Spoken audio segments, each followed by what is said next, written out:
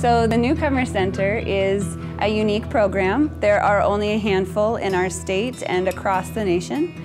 And it's a specialized English language development program for English language learners brand new to our country. And they've usually only been in our country for 1 to 3 months. And so we give them foundational English. We introduce them to the American school system. We also do some foundational math skills. This year, the Newcomer program started at Shaw Middle School for students who are new to the United States, new to the school system, or just need some extra English support. And then we have 2 periods of math functions. So they're learning that math vocabulary, that new language of math. A lot of them have had interrupted schooling, meaning they may have gone and then had to stop because they've moved, stop because they can't afford it, whatever the circumstances are. So for a lot of them, it's just getting used to the school culture.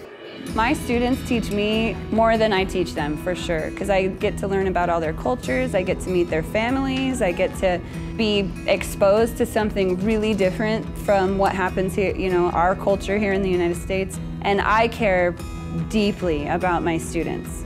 With all of the things that are happening right now in terms of our kids, the refugee and immigrant students that we serve, the #1 best thing that we can do is we can communicate that we care about them.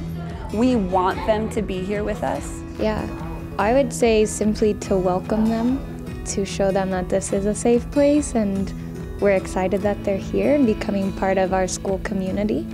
We care about all of our students, and we care about our refugee and immigrant students. No matter what, we are here to protect and love and keep them safe.